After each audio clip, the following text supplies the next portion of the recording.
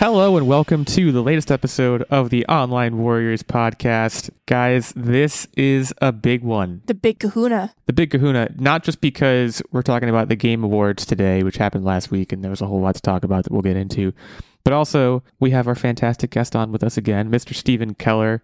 Stephen, great to have you back to talk Game Awards and all things Online Warriors podcast. How's life?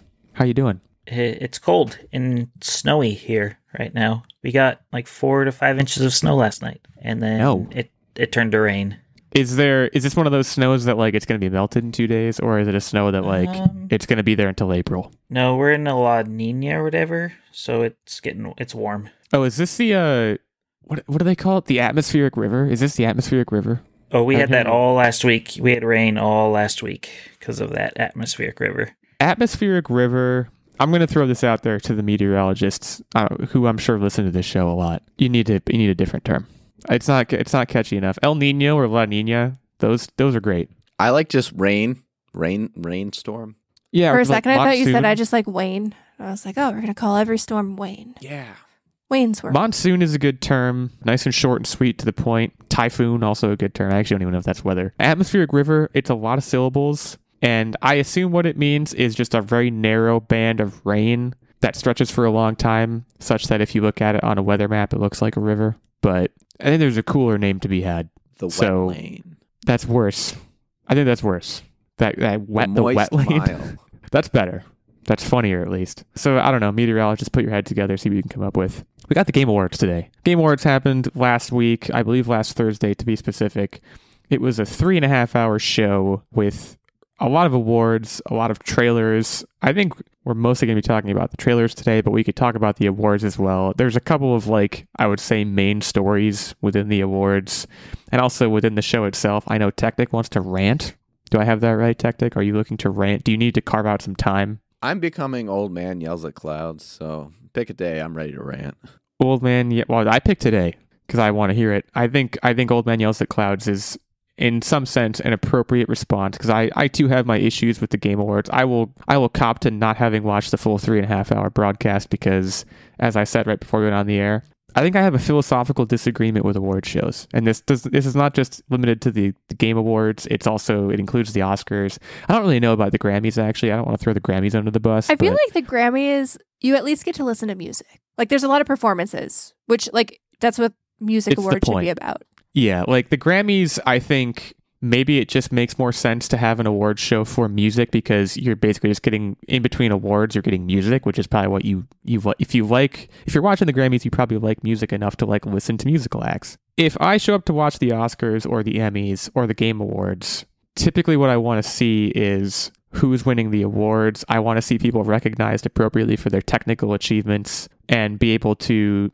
thank the people who got them to the point that they're at. I don't want to see, I think in particular, I want to bring up I think it was the Oscars, the COVID Oscars, where Cedric the Entertainer was just doing bits for probably 2 hours of the 4 hours of the show. And I didn't want that. I think a lot of people didn't want it. And it seems like the Game Awards, I've seen a lot of complaints that the Game Awards are kind of doing the same thing of really just eating up a lot of time with bits and stuff that I would say the average viewer probably doesn't care about, and then cutting people's speeches short. We'll get into all that. Yeah, I mean, there were a lot of trailers here. I don't even know how we're going to go through all of these. We don't necessarily have a game plan. We just have a big stack of trailers. Steven, I'm going to turn it over to you. I mean, if there was one thing you wanted the listeners to take away from the Game Awards, or in particular your experience with the Game Awards, what rustled your jimmies the most, or what de-rustled your jimmies the most? What made you super happy or super unhappy, I guess? Probably the happiest I was Jurassic Park Survival. Okay.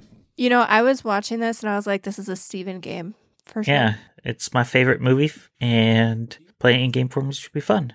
Do you wish they showed less falling in the trailer? I felt like that character was falling nonstop. You'd think they never had legs before. You're going to run and stumble when a dinosaur's chasing you. Yeah, I mean, in mud and rain. I happen to remember that Bryce Dallas Howard which I can't remember which one it was. It wasn't Fallen Jurassic Kingdom. It World. was the one before that. Was it the Jurassic first World. When she was like running in heels, people were like, "You can't run in heels, especially when you're being chased by a T-Rex and like your head's not on straight." So I think the falling is, if anything, probably pretty accurate. I was honestly surprised this game hasn't been made yet. Like, I know there's been a decent amount of Jurassic Park games and spin-offs and whatnot, but like a true first-person survival style game where there were a lot of callbacks to the original Jurassic Park movie, like the kitchen scene with raptors and even like the T-Rex, and I believe she was trying to hide behind a vehicle. I might be wrong. I might just be making that up. I don't think so, though.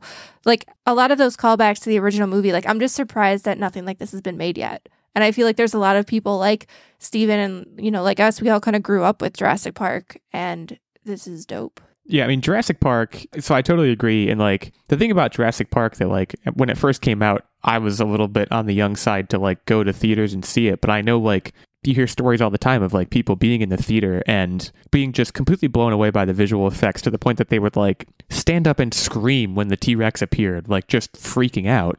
Like, you would think that showing dinosaurs in an accurate way, in the same way that it really, served as a showcase for improvement in movie effects, you would think it could serve as a similar showcase to like, here's how good video games are now. It's like, we can give you the Jurassic Park experience that you've seen in the movies, but you can live it. And like, the story world itself of Jurassic Park and the Jurassic Park franchise is such that you can very easily stick a character in Jurassic Park. She might have even been there at the same time that the people in the first movie were there. And you can just say she was there at the same time and she was on the, she was in the Jeep behind them or something. And like, it's fine. I don't think people are going to grill the story as much. They're going to enjoy the fact that, oh my God, I'm in Jurassic Park and I'm trying to escape from velociraptors. How do I do it? I do think it's a game that should have happened a long time ago. Is this going to be a VR game, or is that just like, my read of the trailer was like, this feels like they're going to VR it. Maybe just... I'm sure they will at some point. Yeah, it's another thing that even in the VR sense, I'm surprised there hasn't been like a VR Jurassic Park. Again, even that could be like just you're in the Jeep and you're like looking around, you're not even moving, you're just like seeing dinosaurs. Like, it seems like a potential VR showcase. But yeah, Jurassic Park Survival certainly looked like a good one. Nerd Bomber, I want to ask you, you are not a scary game person. Absolutely not. Is Jurassic Park Survival too scary? Oh, no. So okay. I think where my like scary meter goes is when you start getting like zombies or ghosts. Like, for whatever reason, a dinosaur jump scare does not get me the way that like a horrifying, blood drippy guy with a chainsaw who's yelling at you gets me. Like, I can do dinosaurs. So. I find that very interesting because like dinosaurs. Alien Isolation? Ooh, that's a good question. I have that. It's been on my backlog forever. That's a good question. Yeah, that's kind of the in-between. That might be a good test. Because that's the in-between. Because, like, to me, dinosaurs are scary. Like, if I saw a dinosaur, my first reaction would probably not be one of wonderment. It would be like, oh God, I'm going to die. Test this claim because I still think you're going to be a little scaredy cat. With Jurassic Park? Yes.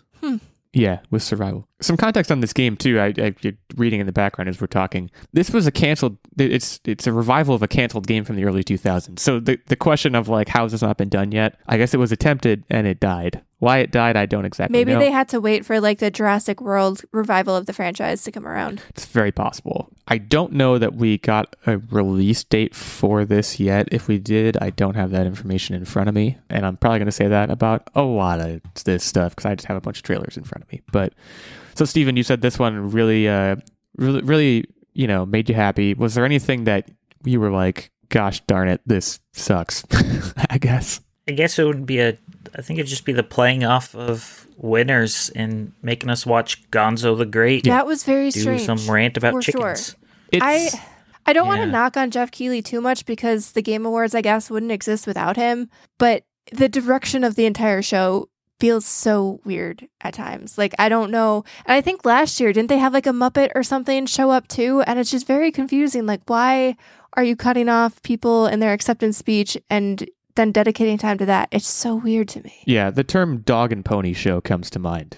And like I was kind of getting at before, it's like, it's rooted in them not knowing what people want and or it being self-serving. Like, Gonzo the Great was probably in the show because Jeff Keighley was like, this is hilarious and I like it and this show is for me. And like, man, it's not anymore. Even if it was initially, it's not. It's for the people who show up to watch it. It's for gamers who, again, want to see people recognized for their achievements in gaming. So like, yeah, it definitely rubs me the wrong way too. And I think I was saying before, there's a very large online discourse right now about all of that, of like, why are people getting played off for like, you know, I know at one point someone was thanking someone who had died or something and they got played off. It's like, okay, that they got played off for some bit to happen. Like it doesn't feel right. It almost feels like, I know we don't have an official, I mean, E3 still kind of exists in some format, like the association exists, but we don't really have that like big event weekend like we did in the past.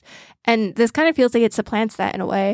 It almost feels like they should be breaking it up into two events, like one where you have a condensed award show, and then that same weekend, while you have everybody in town for, you have the big stage and everything, then you can be like, here's a showcase to follow up or to precede it, you know? I don't know. I think the Game Awards and the way they mix in the world releases, the world premieres are great. However, I think the two shows is a great idea, and I think they should do Game of the Year like Q1, Q2, and then Q3, Q4.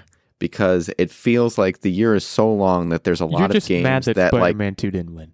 Just shush. There's a lot of games that say come out in, I don't know, October, that a lot of people don't get an opportunity to get their hands on, and thus it doesn't get a fair shake as a quote game of the year. When did Baldur's Gate 3 come out though? Because Probably I like think August.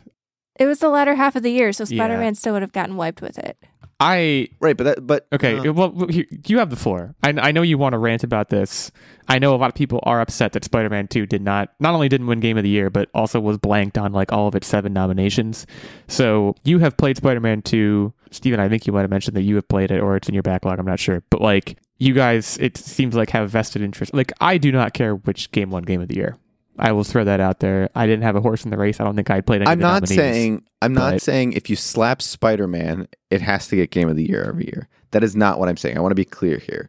Game of the Year has a number of facets to it, and it does make sense that Baldur's Gate won Game of the Year, considering how many other awards it won. It won, for example, it won Player's Voice. It won Best RPG. It won Best Community Support, and it goes on, a couple other ones.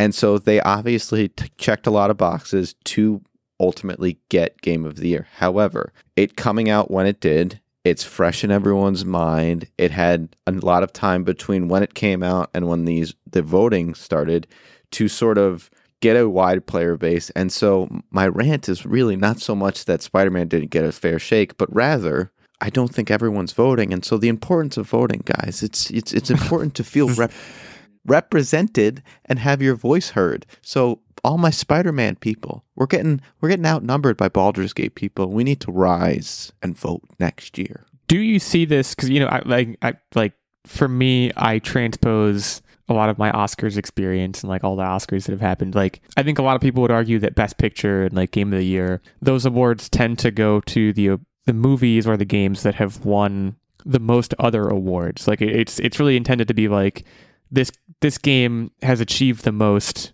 from a technical perspective that was good, therefore it is the Game of the Year. Like, to put it another way, it's not necessarily a popularity contest. And I'm not saying that's what you were saying, but like, I guess I wonder if Game of the Year, the award, is seen that way of like, okay, well, Baldur's Gate won all these other things, so therefore it wins Game of the Year. Or if it was a decision made in a vacuum. Well, with that said, then Alan Wake 2 should have won Game of the Year. Because that was another strong contender, and it aligned more with what you're saying.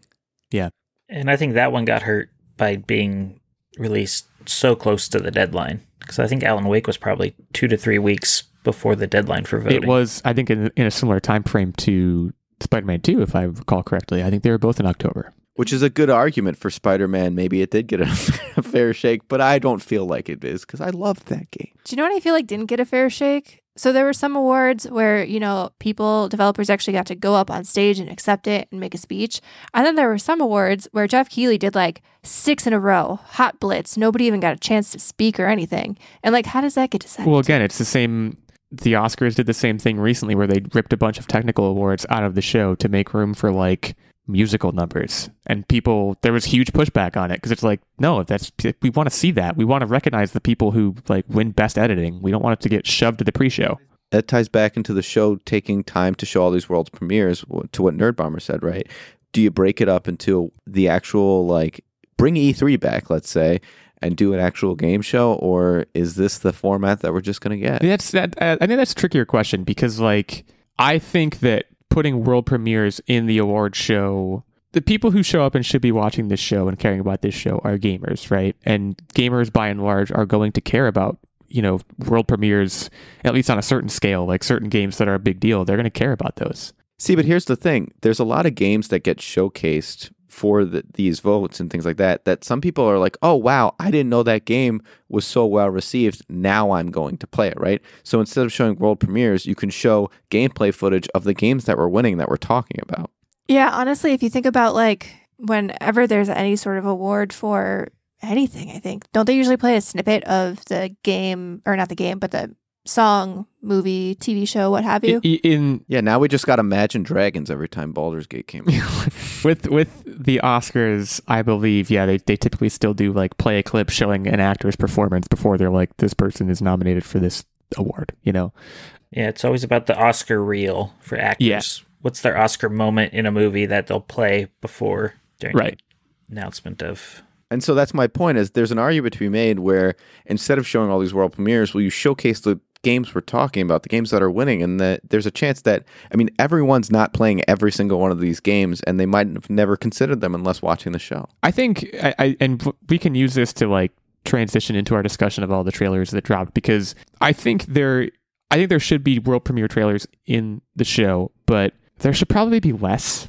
Like, there were a lot, and I can understand using that to attract people to watching the awards themselves, but it was jam-packed. Like, we have an hour or so to sit here and talk through all the trailers that we saw, but, like, I'll tell you right now, we are not going to get to all of them because there were just so many. I will say, like, and we'll get into specifics, we'll go around, people can say what their favorites were and which ones they were most excited by. We already talked a little bit about Jurassic Park Survival, but as a general there were a couple things that I noticed about these trailers. I don't know if you guys picked up on this. Like, I think a lot of trailers we saw, with some exception, were light on cinematics and heavy on gameplay, which I appreciated a lot. And I don't know if that was a function of it being the Game Awards, where they know the audience is going to be gamers. The other thing I noticed is not a lot of first-person shooters.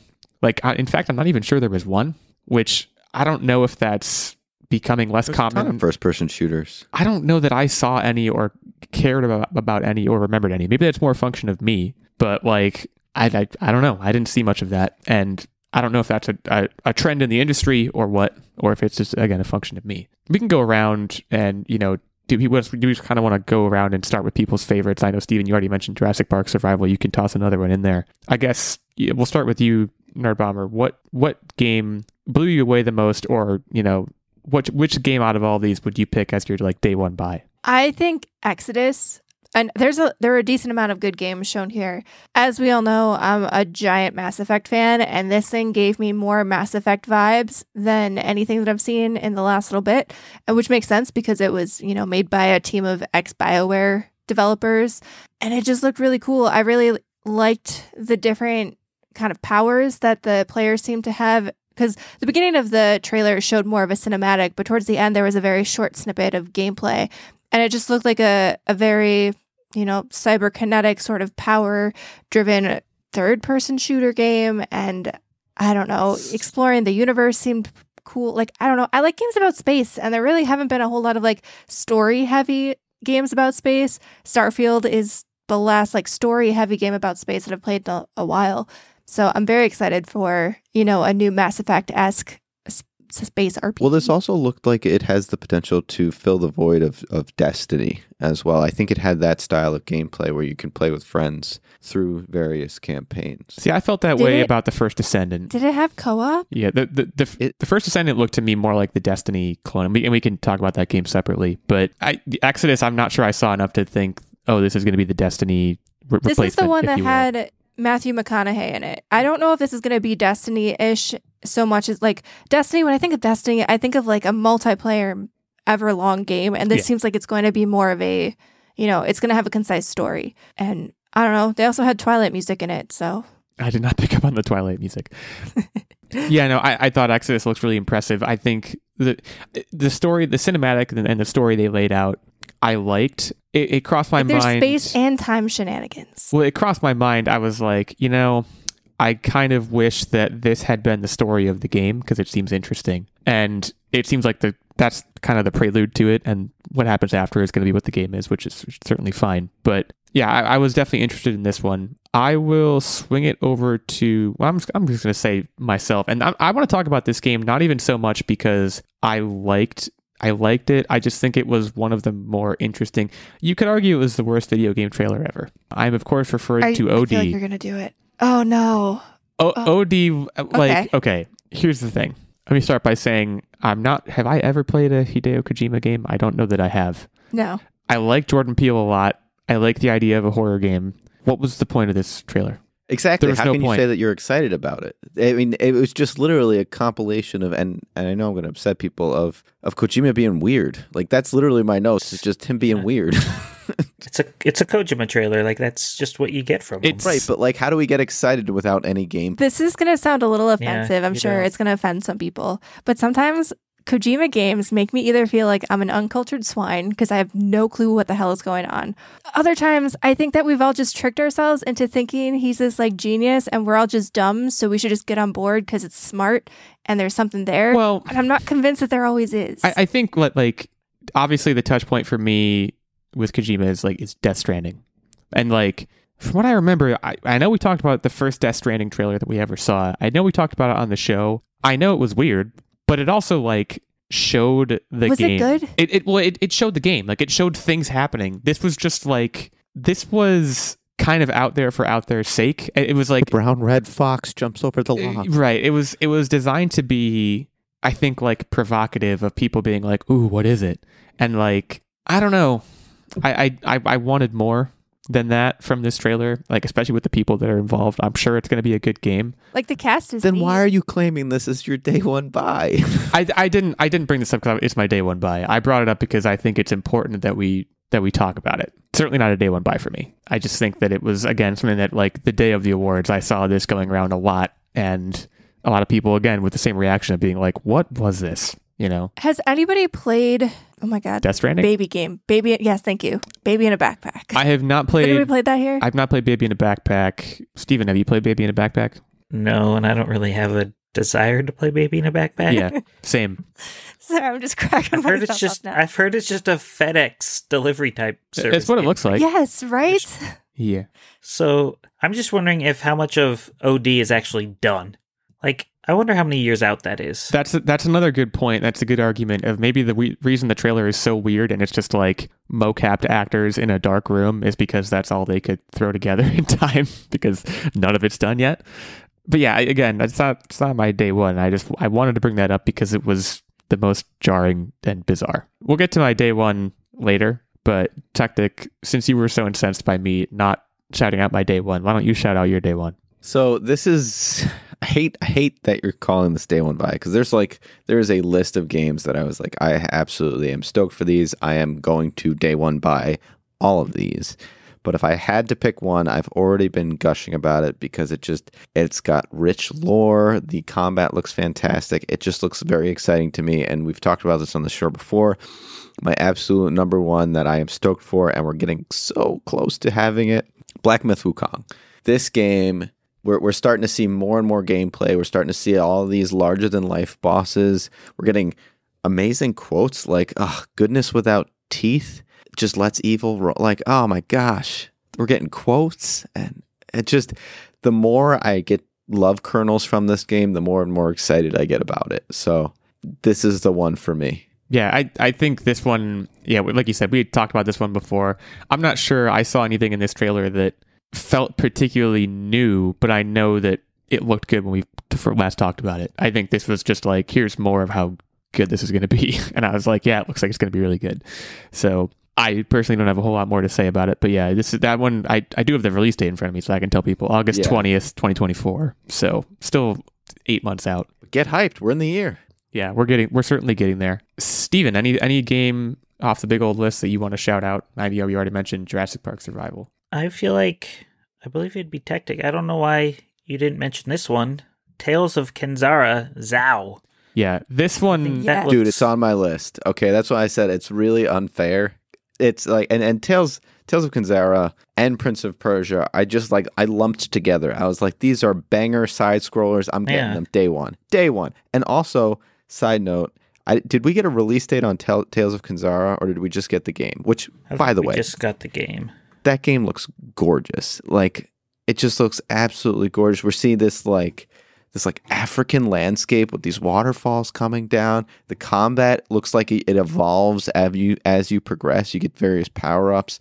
And this is just chef's kiss, side scroller. Mwah. Yeah, I mean, super stoked for this. I agree, Steven. I was surprised Techtic didn't mention this one first, because I watched the trailer and I was like, okay, so it's Dread. Like, to me, this looked like Metroid Dread. And I'm saying that, like, to its credit. Like, I think it looks like Metroid Dread with potentially, at the very least, a different and new story world for us to experience. And, like, looked like it had great boss fights. I think the traversal looked really, really good. This one, I don't know if it's day one buy for me, but it is definitely shortlist. Like, it was one of the ones I was the most impressed by.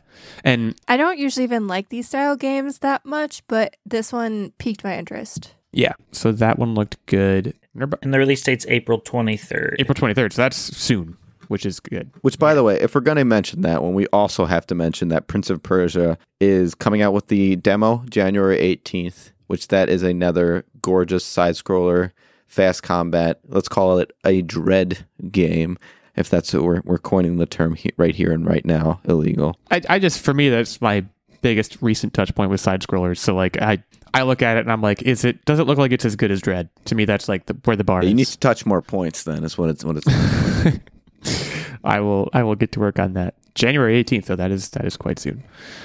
That's for the demo. Let me circle back, because I didn't mention my quote-unquote day one buy. Boy, Nerd Bomber, it's really tempting for me to steal what I would think would be one of yours. Do it. Pony Island 2 Panda Circus. I watched this. I texted you. Literally... Earl, I put in our Discord chat, I was like, Pony Island 2 Panda Circus, and you're like, well, that's the thing. And I was like, just trust me. Just trust me. I don't. So first of all, an interesting point about that one is that was part of the pre-show. That wasn't even part of the main. So there was a Pony Island. Am I to understand there was a Pony Island? Supposedly. I was not aware of it. So for me, it's very simple here. This looked vaguely similarly meta to Inscription, and it's by the Inscription guy, Daniel Mullins. That's frankly all I really needed to know. Like they showed us some gameplay that looked really cool, and again, it established that the vibe is going to be similar, and that's really all I needed from this. Well, I found it interesting that you guys are referring this back to Inscription, and yes, I know it was part of the same team, but really the thing that I'm thought why you would mention it is really because my notes were minigame mayhem. Like this screams to me not so much Inscription, but more WarioWare. And it's just a slew of these mini games. So this is because you haven't played Inscription yet, but essentially, like, Inscription is a bunch of mini card games, essentially packed into one. I don't know if I want to call it roguelike. Yeah, you can call it that. Kind of adventure. And it's. I don't think this is really too spoilery to say. Like, the fact that this very clearly was a game within a game. That is like to me, that's the Inscription earmark of like, okay, this is going to be a similar experience, and I can expect good things out of that. The other thing, too, I want to mention is, like, in particular, if this is offered at a similar price point to Inscription, like, I can't imagine this would be, like, a $70 game or whatever. That instantly skyrockets the chances of me involving myself in it. So, like, this was one that I saw, and really what happened was Nerd Bomber pointed me to it, and I was like, okay, this is a for sure thing for me. Which, frankly, I do really enjoy, and I have to continue to toot my own horn on this. So typically, as we all know, you don't listen to my recommendations, but not only did my recommendation hit, but now anything by the same guy is like a shoe-in for you. So look at me. To the point that I also, I need to seek out Pony Island, because I was not aware of it, which is really, shame on me. We'll do one more. I want to swing it. I think Nerd Bomber, you're the person I started with, so I'll swing it over to you. We'll do one more before we take our break, and then we'll come back and talk some more. All right, so my second big one, Light No Fire. So I never got into No Man's Sky. I think I definitely got, in the mindset when, No Man's Sky didn't really come out to very good reception. There were a lot of issues with it, and in my brain, like, that kind of put Hello Games down my list. I never played the game. I've heard good things about it. It's obviously been around for a decade now, gotten a lot of updates, and is in a really good place where people love the game. but I just kind of like wrote it off immediately, which is a terrible thing to do, but I did.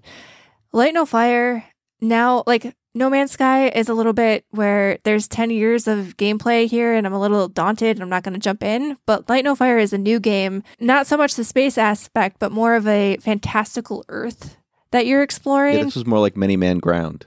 I don't know what that means. It's opposite of No Man's Sky. Oh. And I don't know, this just looked really neat. Like the art style, the fantastical creatures, riding freaking dragons, which is something that I've been waiting for a very long time. And I feel like a true dragon riding experience keeps getting like ripped out of my hands. Cough, cough, scalebound, cough, cough. You're playing the wrong games. Is there a lot of dragon riding games that also look like a fun... Skyrim? Okay. But like... Something about this, and maybe it's just the art style, looks a little bit lighter fare than Skyrim. I mean, I've dabbled in, obviously, Bethesda RPGs, but this just feels different. And I don't know, I really like this. So I'm super excited for this. I'm really hoping that there's enough here for solo play. Again, I kind of haven't kept track of No Man's Sky at all, but I know a big selling point of that game was that you could play it with other people. A lot of the games that we saw in the Game Awards as a whole are a lot of like online co-op. And like, I want to be able to play a game people. Single player. I do like people, but it's hard to find people to play these games with. So the only way that I can guarantee that I'll get a chance to play it is if I can play alone. I do want to mention one thing about this game that really stood out for me. And if you weren't paying attention, you might have not even noticed it. But you can be many different species of playable characters yourself. I know. If you were looking, And there were like little rabbit dudes. You can be like a rabbit dude. There were things with antlers. It was just a wide breadth of characters. And so it appears to me that you can really, between the exploration, the character options, you can really make this experience your own. I would play this shit so hard like it's Redwall in a fantasy. Damn, shout out Redwall. I would be a little mouse coming out of my abbey to ride a dragon. Come at me. Well, you heard her, folks. I'd play it like it was Watership Down. Ooh. This one, I don't want to say it got by me. This one, it felt very over my head because I have no No Man's Sky experience. No, that's No Man's Sky. This is Ground. This is a new game. Many Man Ground. This is not No Man's Sky. It should be below. It felt like it looked awfully similar to me. I mean, I think that I agree that like they seem to put a lot of emphasis on the dragon flying / traversal, which I think was smart. It also looked very like generally peaceful, which, we talked about that a lot in the indie showcase as like being a good thing that I think more games should do, but certainly not a day one buy for me, but it looked good. I also liked the logo, the like hand coming up with the globe. That's cool. Take a break now and we'll come back to talk more of the games at the Game Awards because there's quite a few more. But before we do that, Steven, thanks for all you do for the show. Happy to have you here. As a Patreon producer, you get a leg up in the quiz today because you know what the topic is. And probably... I don't remember what I voted for. Oh, wow. Okay. Proving me wrong immediately. Put that leg back down. I'm hosting the quiz. I will whisper in your ear what the topic is. It's Lionel Trains.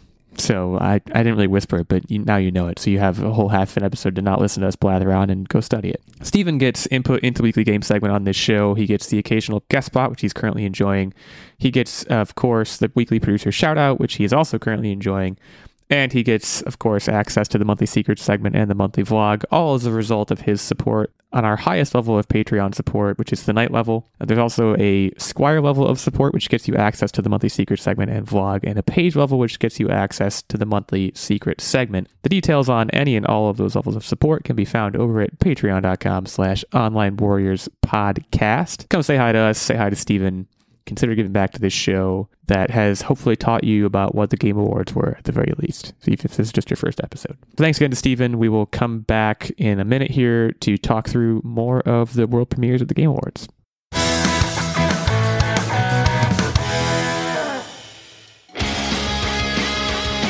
Let's see, Alex. What do you think of Jaws, which is at 97% Rotten Tomatoes? I find it to be anti-shark propaganda.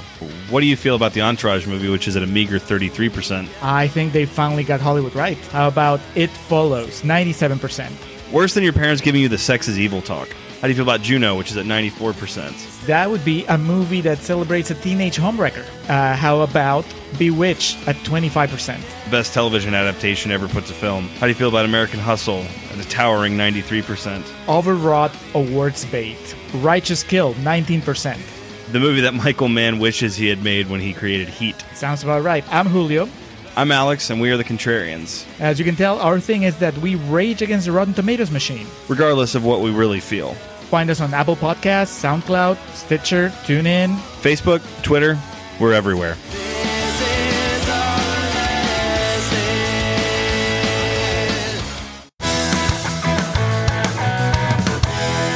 All right, we are back to talk more game trailers from the Game Awards. I just hit Nerdbomber up for a selection, which she made. Steven, I'm going to swing back to you. Any other games you want to shout out? I believe you shouted out Jurassic Park Survival and Tales of Kenzera. There's a lot more on the list. Any other ones that really tickled your fancy, so to speak? I'm gonna cheat. Cheat away. Because I'm gonna group these. There's two games that I feel like I can group together. And they are from two indie studios where I've loved their games they've done previously, where one is Motion Twin, who did Dead Cells, and Moon Studios, who did the Ori games. So I want to talk about Windblown and No Rest for the Wicked. I trust those studios. I will get anything they make. And yeah, I just want new games from those studios. Yeah, I mean, No Rest for the Wicked, that looked like extreme. And I haven't played Ori. I think I watched my wife play the demo of Ori, but I know it's like very highly regarded. It looked very peaceful, good vibes. No Rest for the Wicked looked like a fairly epic departure from that, where like there was a lot going on, and There's like a creepy Wendigo monster. yeah, And it's not side-scrolling. It's more that isometric view. So yeah, we'll see how that works out. certainly a departure, but looked very high quality. Dead Cells is a game Windblown. Dead Cells is a game that I should play and should like, I think. I blame Hades for getting me into the genre. And I know it's not like exactly the same, but I blame Hades for getting me into the genre because I would have probably looked past this game before. And like I have Dead Cells. It's been on my backlog for a while and I haven't played it. So like I should play this. But like this is basically that game, but with animals and bunnies and wolves. Hey, just a heads up, if you're going to play Windblown, it's multiplayer. That too. So like yes. Like, hey, friends are over here. Hello. I mourn the days of couch co-op, and this appears to be And it looked gorgeous. That. So this game looked pretty. It looked very pretty. And with Motion Twin, like they've been supporting Dead Cells for years. There's been multiple DLC releases, some free, some paid. Like they just keep supporting that game. So if that's something they'll do with this, you got a good 5-6 years of content that they can just keep putting out into the game. It won't win best community support though. That's for Baldur's Gate 4 next year. The thing that struck me with Windblown, You're so salty. you're really upset about it. The thing that struck me with Windblown that I appreciated from a game trailer was like, look at all these cute animals, blah blah blah. Like they're going into battle. Oh my god! Immediately, 3 of them got cut in half, and there's blood everywhere. I was like, that's good. Carnage. Yeah. And I Reminds me of Happy Tree it was Friends. definitely a good way to like show like, okay, this is, a roguelite and you're going to like it. Did you just shout out Happy Tree Friends? I did. It went Wow, what largely. a throwback. That shit was disturbing. Why did we watch that? I am not aware of Happy Tree Friends. It was like the Fallout Boy little... Good for you. cartoons. Good for you. Don't look It sounds like I might be better off. The combat in Windblown looked, pretty amazing. This is one that, looks like it places a high premium on co-op. Looked like it was going to be super fun. Looking forward to seeing more on that one. Techtic, I think it's your turn. I guess we're doing turns now. It's just kind of how this is going. So why don't you go ahead and take a turn? Blade. All right, done. Blade looked sweet. It almost had like the Across the Spider-Verse art style to me. And it the soundtrack was just automatically hitting right when it started.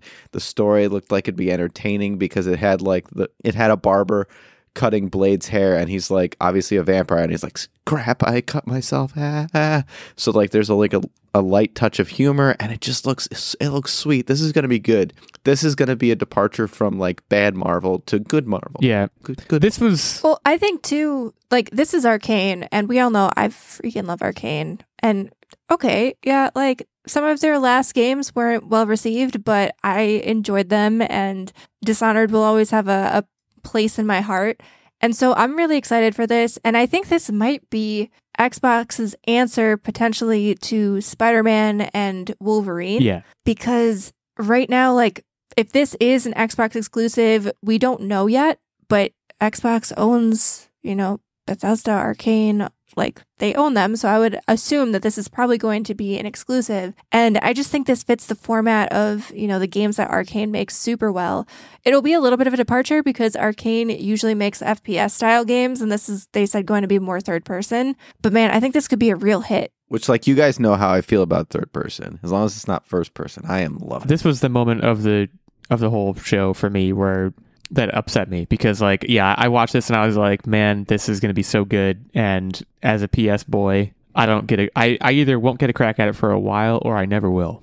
I will. Okay, hold on. I have to give a shout out, and this is not an ad, and I'm not sponsored, but Xbox Cloud Gaming, if you just subscribe to Game Pass Ultimate, which this will probably be day one because they own the studio, you can literally play on the cloud, and for whatever, if you like take a month to play it, you can do it for $15 and play it on your PC or your phone or a tablet and just like connect a Bluetooth controller to it, and you can do that. So you don't necessarily, like, you're not out of the running for this. Like, you could also play Starfield that way.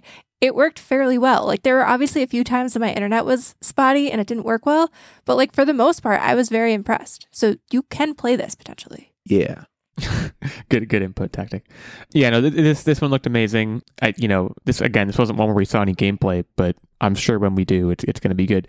Nerdbomber, did you ever finish Deathloop? Because I know wasn't that the last Arcane game? I did. I never got all the way into it, and I never finished it. There was the vampire game as well. Oh gosh, Redfall is not braining. Redfall. Yes, Redfall. Yeah. Which that did not get great reception, but Deathloop, I thought that got a little panned for not great reasons. I like Deathloop a lot. I had a lot of fun. I didn't know with it that. had been panned. I mean, when I was playing it, I was like it was given mid reviews, I think is a better way to say. That was a game that I think I didn't get into it at the time that I was playing it. I think if I went back to it under the right circumstances, which I probably will do at some point, like, I think I could easily lose myself in it. Okay, getting back to the big list, maybe we'll each go around and do one more. So start thinking about what your one more you want is. Or you can do what Steven did and cheat and do two. I think I have to talk about Last Sentinel. I think that's what I want my last one to be. I just think this one, again, no gameplay in this trailer. This was really just like kind of painting a picture of what the world of the game is going to be. But I was very impressed. I think the vibes were exactly right. So for me, again, I don't know if this is day one buy territory. It's going to depend on getting a lot more information, but I liked what I saw a lot. So it seemed like a weird robot dystopian future, and I didn't know how to feel. But this is another one of those where I would have liked to see more gameplay and less just movie trailer. Yeah, which we will. And that's definitely a fair criticism. There were a lot of other trailers that gave us a lot more gameplay than this one did. We're kind of getting... I thought it looked cool. It looked very cool. Yeah, like we're getting down to a point where there's a lot of other trailers that, we've talked about, I think, a lot of the gameplay heavy ones, which maybe that's not without coincidence that those ones really drew us. But yeah, The Last Sentinel I thought looked pretty good. I also just throw a tiny shout out to the casting of Frank Stone. I have not played Dead by Daylight at all, but I thought that looked like an interesting layout for a game. So just shout that one out really quick. Let's just kind of dance around now. Nerd Bomber, what games do you want to try and wrap up with here? First one I want to shout out is Harmonium, just because I think it's a really interesting concept. So essentially following the story of a deaf girl who is really into music, and she basically then transports herself to this world of, these fantastical musical looking creatures. Like most of the creatures that she meets are based on instruments. And I just really like, a game that shows a different part of the population and brings some more exposure to a different segment of the population. And I think it could be really cool. It looks super cute as well. There was some cutesy music. It looked kind of like Disney-esque in terms of, the music that we were going to get in the game. And so I'm very excited about this. And I hope that a lot of people play it. The other one that I was very interested in was Rocket Racing for obvious reasons.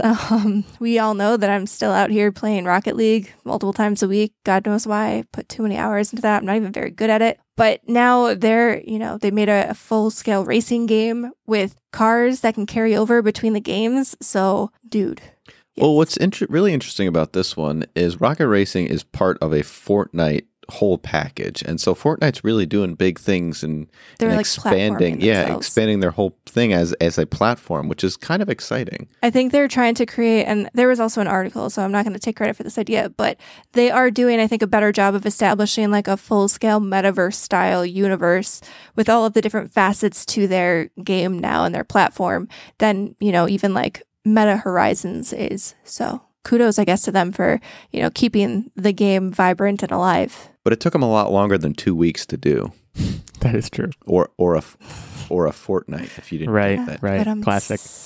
Steven, any games you wanna close up with to make sure we get mention of? Well, one thing I'm surprised by is Nerdbomber hasn't brought up the God of War DLC that's like out tomorrow or I something. was also kind of wondering that. I actually think it might already be out, or it's out like Tuesday, or is it December 12th that comes out? Yeah, I think so. I am very excited about this because it comes out so shortly. I feel like I don't need to speculate about it or hype about it because I'm just going to play it. Like, it's going to be so soon. I'm very excited that it's free DLC. And I fully expect these days that when games roll out DLC, anything new is going to be something I have to pay for. And I usually don't do that. So I am hyped about this. I purposely did not uninstall God of War Ragnarok from my PS5, and I'm very jazzed that I'm going to be able to do this. Nerdbomber, I want to just ask this quick question while we're on the topic of God of War, because I'm going to talk about God of War with some significance in my What Are You Up To update. But yes, is Ragnarok, I'm sure you talked about Ragnarok on the show, but like I don't remember. Is it it's hard for me to play God of War and imagine a graphical step up of any kind to the PS5. Is it like, how much better could it be? I guess it's like maybe you can't answer that, but like I'm playing God of War now, which is a PS4 game, and I'm like, this looks like amazing. How could it get prettier to look at than it is I guess my very broad question. It definitely, like, there are environments that are very detailed. It's tough because like I'm now in my head when I think of the God of War franchise, I think of Ragnarok, so I can't like unsee you can't that. differentiate. But I do remember thinking it was like excessively beautiful. Like when I was playing Ragnarok, it was one of the most beautiful games that I've ever played in my life. And so I'm sure there's probably some minute step. I think one of the biggest things, though, the biggest improvements was like the speed between menus and transitions and all that kind of jazz. Yeah, it's, and I talked about last week and I'll talk about later, so I don't want to dwell on it, but like God of War for a PS4 game is like kind of unbelievable graphically. So yeah, that DLC I believe comes out on Tuesday, December 12th. Techtic, that leaves us with you. Any games you want to wrap up with here? So I want to talk about this more as like a holistic, it's a disappointment is what I want to call this. So Christopher Judge said it well when he came out on the stage, when he called out Call of Duty's campaign being shorter than his 8-minute speech. And that is a fantastic point because the game Mecha Break was announced, and this looked like a sweet Gundam-inspired robot fighting game. But as we continued to hear more about it and read about it, and I'm quoting what's on IGN's page, they're saying it's a 3v3, 6v6, or battle royale multiplayer. And that really sucks. I just wanted a custom robot fighting along the storylines of Gundam. I watched Gundam as a kid, and like it's like anti-corporate, like fight against dystopia was just like this such a cool story beat, and I liked it. And there was so much potential for just a sweet Gundam game, and it looks beautiful, but like I don't want player versus player 3v3, 6v. I don't want that. I just want customize your robot and fight big other robots. That's it. I know that there's a lot of money in these online multiplayer PvP style games. I get it. I really do. That's why we see so many of them.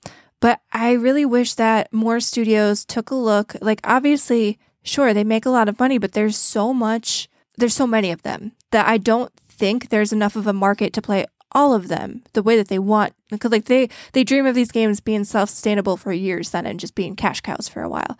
I just don't think there's that market. And if you look at things like God of War, The Last of Us, all of the, I know I'm Uncharted. mostly talking about, like a lot of PlayStation games, but like even like Starfield, these all made a lot of money. There's something to be said about a single player experience. And like there will be some big boss fights here, and it'll probably be akin to like raid battles. But like that sucks. Yeah. Like, and we did see the big boss fights in the trailer, but as far as everything that I'm reading right now, it feels like it could be so much better. So like I guess I'm just gonna have to dust off my GameCube if I want to play a cool customizing robot experience and just go back to Custom Robo. Shout out to Custom Robo if you guys remember. I definitely agree. This trailer definitely surprised me. I wasn't expecting to be as interested in it as I was. For me, though, like, and it was definitely different.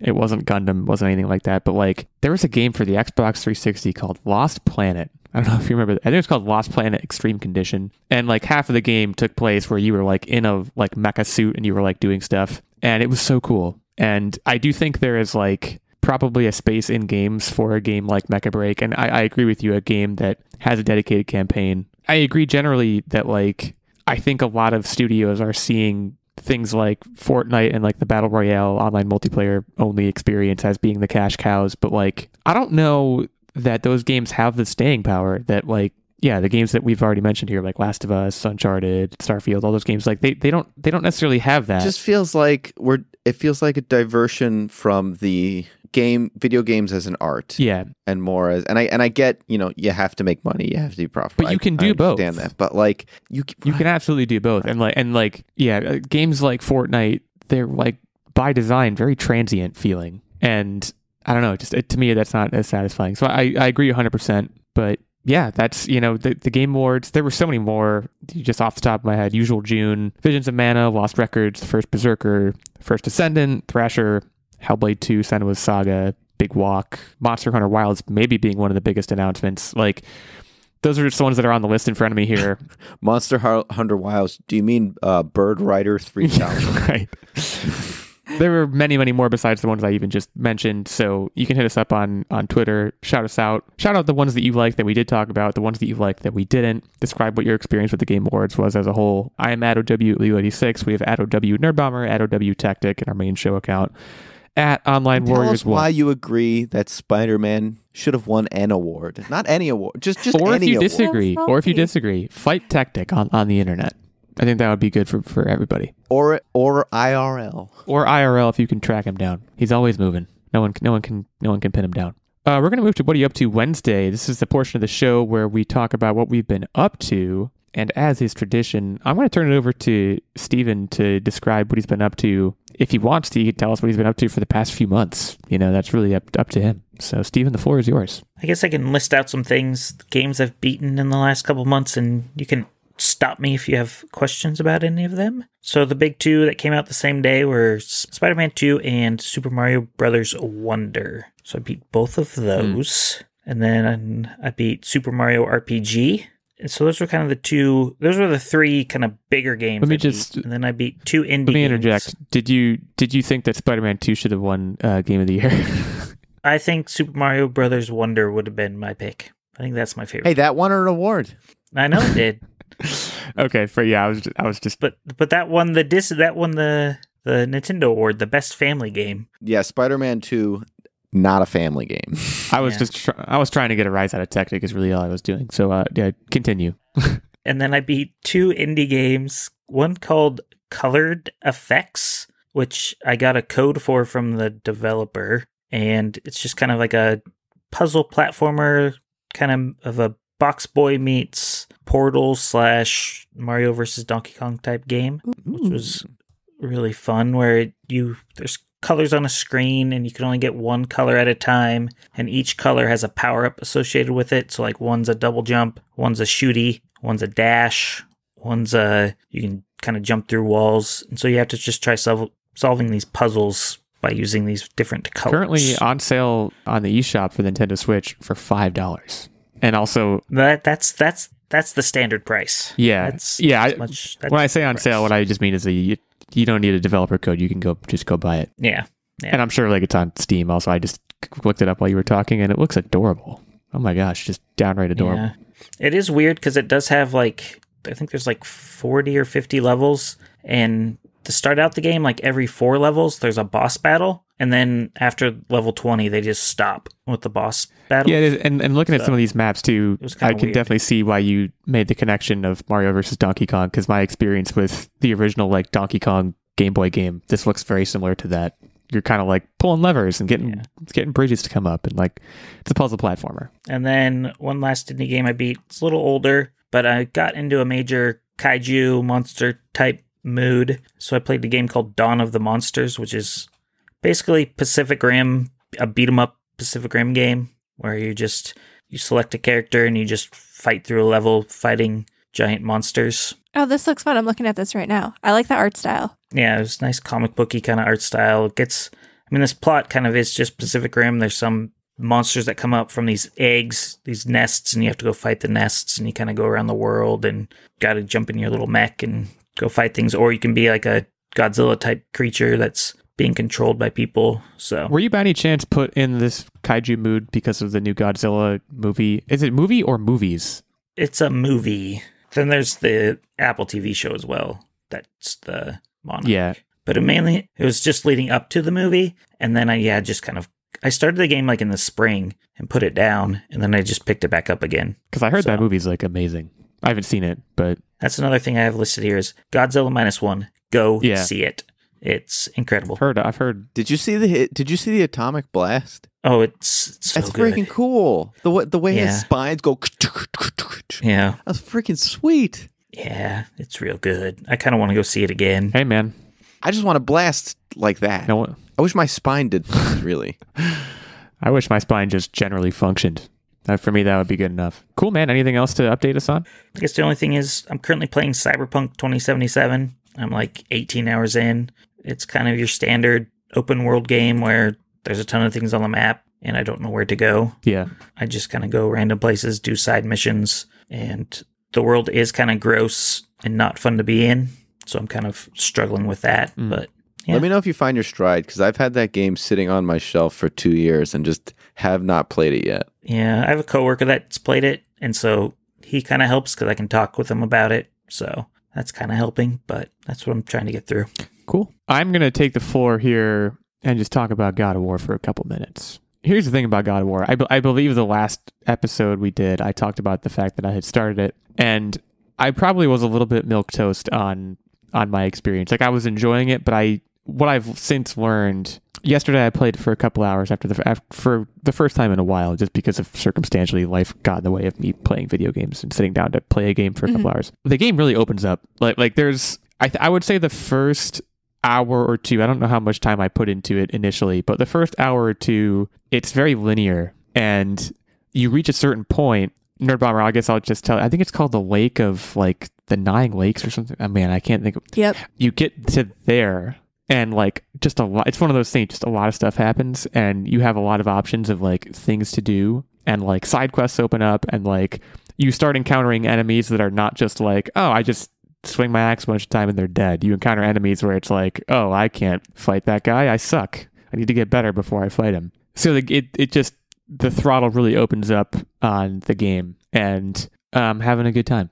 I guess I don't have. I'm so happy. Yeah, I don't have a whole lot specific to say beyond that point, but like it's really enjoyable, and I'm like, I'm starting to stack up skills, and as a result, the combat is starting to get a little bit more enjoyable too, which I think was one of the things I was complaining about last time.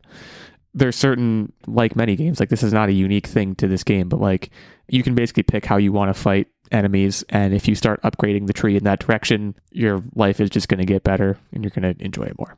So like I said, I think there's probably an hour and a half or so in that game, maybe not even that long, where you're kind of trying to reach that point at which the game is like, okay, now you're kind of just building your basic skills, and when you build them enough, the game is like, okay, now you have enough wherewithal where we can just kind of like let you loose and you can go do stuff at your own, accord. And like it's nice because it's not open world, but there's stuff to explore. Yeah. Like it's not overwhelmingly open. It's still certainly, there's a guiding hand in it. And like I said, if anything, the guiding hand is just like, oh, I'm going to go down this tunnel. And then it's like, oh, well, there's a guy in there that like he hit me once and I died. So probably I can't go that way yet. Like it's, there's stuff like that that's been happening to me, but I'm going to work through that. So I'm enjoying that. The other thing, one other thing I want to shout out before turning it over to you guys is I watched a romantic comedy on Netflix, and it was like 90 minutes exactly, I think. And it was just amazing. And it's called Love at First Sight, which I will say is a terrible title. It's a little bit too on the nose. It should have been Love at First Flight. So I assume you've watched it? Yes. Guys, it's really great. It's again, if you go in with the right mindset and you know that it's going to be 90 minutes of like very saccharine romantic comedy, if you're game for that, it's going to give you exactly what you want in spades. And it was 90 minutes. Did I mention that it was like 90 minutes long? And that's great. It was so short. Good stuff. Just want to shout that out. I will turn it over now to Techtic to keep us rolling. All right, so the main thing I want to talk about is we started watching Generation V. And if you don't know what this is, it is sort of a spin-off show about a bunch of kids who found out that from the aftermath of The Boys, found out that, their parents had knowingly injected them with Compound V, and it wasn't like, oh, God bless them with these powers. It was this corporate corruption that had occurred. And so it's violence, conspiracy that we've loved from The Boys is now in this show. So it's absolutely fantastic. Expect the same level of gore and disturbing visuals as The Boys, and you're in for a good ride. Cheers. Cheers. Anything else? Nope, that's it. Nerd Bomber, finish us out here. All right, so we watched a Christmas movie on Peacock. So this is a Peacock original called Genie, and this is a new movie. It has Melissa McCarthy in it, and she is a genie who, contrary to, pop culture lore, genies usually can only give, 3 wishes, but she can give an unlimited amount of wishes. And she is, I don't want to call trapped, but a man who is struggling with his family problems, like he's working too hard. His wife and kid are upset because he keeps missing holidays, so they leave him. He discovers her, in trapped box, because it's not like a lamp, she's in a box, and releases her, and she becomes, his genie servant. But throughout the course of the movie, he really just wants his family back, and so they end up becoming sort of like friends throughout the entire movie. So it's not like a subservient genie. It feels a lot like, the Aladdin and Genie Disney movie sort of, friendship that gets formed. And it was just a very, heartwarming, solid movie. There were a lot of like funny little one-liner bits. It was cute. So I don't think it was like super Christmassy per se. It all seemed to happen around Christmas, but I wouldn't say there was like a ton of like Christmas specific things happening. But for the holidays, it was a very feel-good movie, and it was funny, light, cute, very good production value. Like it feels like something that you wouldn't watch on Hallmark, like you'd go to the movies and see. And so if you have Peacock, check that out because it was cute. And I like good, cute Christmas movies. We also watched another cute Christmas movie. This was on Freevee, the Amazon service, called Xmas with Robbie Amell and Leighton Meester. And again, this one felt a little bit more Hallmarky and not. This is an insane premise for a movie, by the way. Yeah, the premise. I watched So the premise is insane. You have to say what the premise is because it's bananas. Leighton Meester and Robbie Amell are engaged, but she breaks up with him, and then he tells his parents he's not coming home for Christmas because he has too much work to do, and so his parents invite her over. So then when he shows up to surprise them, she's there, and they're basically like fighting over who's going to get his family. This is the story if Nerd Bomber left me, because her family my parents would this. 100% invite him over still. So. This is. Yeah, it looks like it's a cute movie. It was cute. It's wild premise though. Yeah, like, it was wild. It definitely wasn't like the production value of Genie. This is something that you would see on streaming or like Hallmark or something. Like you would not expect this movie to ever hit a movie theater. It's not that type of quality, but it was cute and funny. And sometimes you just need that, especially around the holidays. This was very Christmas focused, unlike Genie. Like this was very much leaning into Christmas. So have you? Okay, while we're on this topic, and we'll move on to the game in a second, but you open the Christmas rom-com box, and I just have to pull some things out of it just to make sure you've seen them. Because if you're watching Xmas, if you're thirsting for that kind of content and you haven't seen, have you seen The Holiday? Yes, we have. That's an old movie. Okay. It's an old movie, but I'm now in a cycle where I'm watching it every year, and it's amazing. Jack Black as a male lead in a rom-com is inspired. The second one and the final one that I want to mention, because Love Actually it's a mainstream one. I'm not even going to mention that one. Have you seen Serendipity? Oh, of course. That movie slaps so hard. I watched it earlier this week. I didn't want to put it in the What Are You Up To because it's from like 2001 or something. And I've seen it before, but that's another one that's like, it's an every year watch for me. The Christmas rom-com landscape is like surprisingly lush. It is. If people don't know, it's like there's a lot happening. Well, there's also that people think that it's all like Hallmark movies, but there are some mainstream holiday rom-coms out there. I believe, is it called Love Hard too? The one with oh yeah. Oh gosh, what is her name? She gets catfished. I cannot think of her name. That one's on Netflix. That one's pretty good. Yeah, and obviously mixed in with that, there's like a billion Hallmark movies and like some movies that are on like Netflix that look like they are basically Hallmark movies. Yeah, like the Lindsay I know Vanessa Lohan Hudgens one. has all the Lindsay Lohan one, and then Vanessa Hudgens has like the Christmas Prince, which there's like 6 of them, I think. Mixed in with those, there's like some really legitimately good rom-coms that just happen to take place on Christmas. So that's just I guess a PSA, and I could talk about that for another hour if I really wanted to, but I don't. Let's talk about I say Lionel. The Lionel trains. I don't know if it's Lionel or like Lionel or whatever. But guys, come on, it's train sets. You know, maybe you had one when you were a kid. I did not have a Lionel train set. I had I actually don't know what it was, but I know it wasn't Lionel because I think it was like bigger. Very Christmassy thing, these train sets. So I assume that's why this topic was selected. You guys know the drill. I have a bunch of questions in front of me. All of them are numerical. I'm going to go through them one by one. We have 3 contestants today. I will go through the records. Nerdbomber 13 and 10, Techtic 11 and 13, myself 11 and 16, of course not playing. Steven 3 and 1. Sterling record, and I would in particular like you to win because it means Techtic will lose.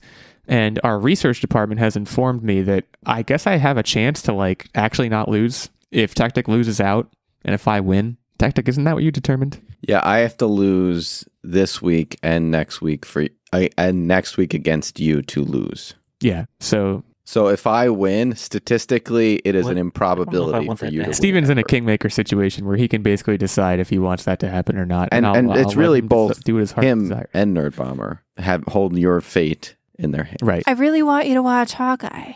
I feel safe in this scenario, if only because I'm not currently playing. But you know the drill. You all get an answer of 1 or a +1 once per game. I have 5 questions and a tiebreaker. Let's get right into it. These are now valuable collector's items. We start by saying that. We'll get into the history a little bit more later. To date, the most valuable Lionel train set ever sold was the 1934 standard gauge diesel set. It was in mint condition with the original box and was sold to an unknown collector who remained anonymous for how much money in US dollars? We will start with Nerdbomber, of course, because she is in first place at the moment. How much would you buy a 1934 standard gauge diesel set for? $20,000. Okay, we'll swing it over to Techtic next. So a mint condition, you said that's the standard scale, not the HO scale? Standard, oh geez, we got an expert here. Standard gauge diesel set, 1934. Okay, so that runs for $60K. I feel like you know this. And over to Steven.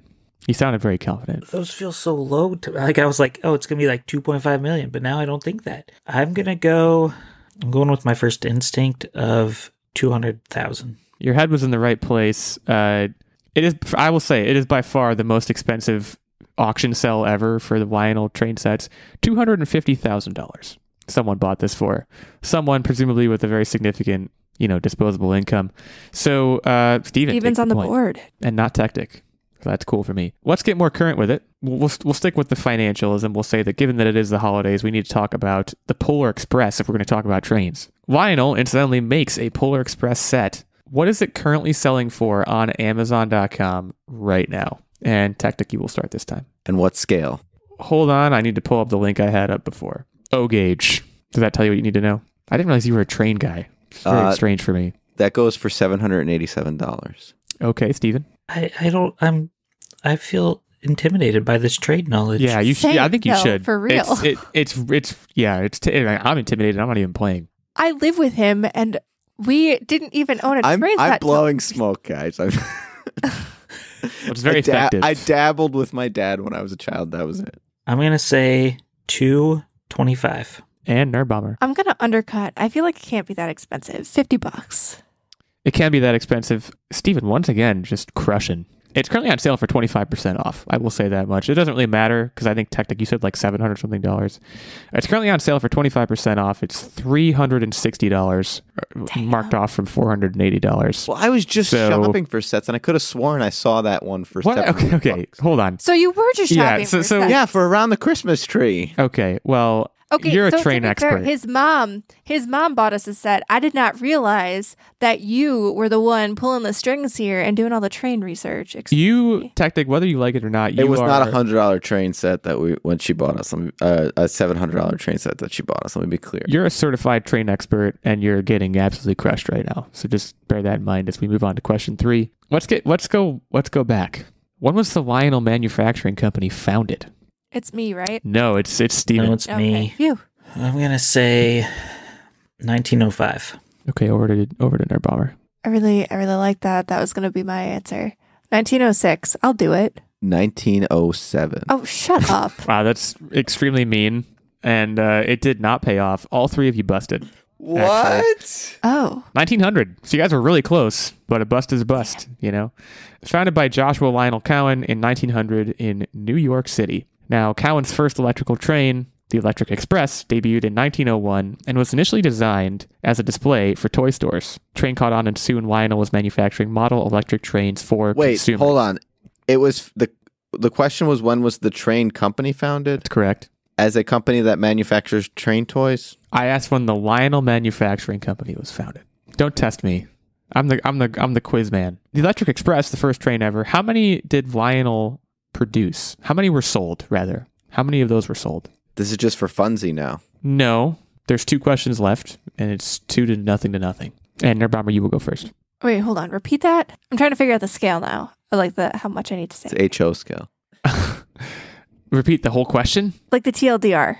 The Electric Express was their first train that was ever made. It was designed as a display for toy stores. How many were sold? Okay.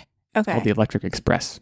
I wanted to make sure, because for a second I thought you meant like electric, all of them, and I was like, well, that's going to be a big number. No, just the first model they ever made.